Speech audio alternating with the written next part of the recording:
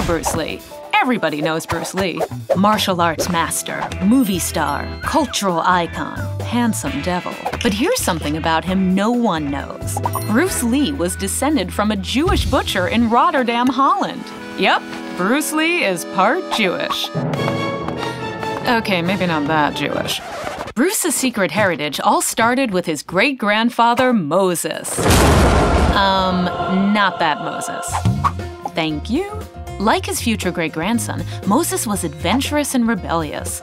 Instead of going the kosher butcher route, he hopped on a boat and traveled to Asia, where he eventually became the Dutch ambassador to Hong Kong. Moses also bought himself a Chinese concubine with whom he had 6 children. However, when he later went bankrupt, Moses abandoned his family and moved to California. There he changed his name, remarried, and never had anything to do with his Chinese children ever again. Despite growing up without a father, Moses' sons went on to become the richest men in Hong Kong. Bet Moses wishes he had kept in touch. One of his boys was Bruce's grandfather, Ho Kum Tong. Ho Kum Tong was so rich. How rich was he? That he had a wife, a secret British mistress, 13 concubines, and 30 children.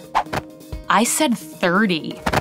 As if he didn't have enough going on, Ho Kum Tong was also really into acting in Cantonese operas. One of his children was Grace Ho, who was, you guessed it, Bruce's mom. She grew up to marry Bruce's father, Lee Hoi Chun, a famous Cantonese opera actor. Oh God, we really do marry our parents. Grace and Lee Hoi had 5 beautiful children, the 4th of whom was Bruce. Just look at that Shayna Punam. And that's just the tip of the iceberg.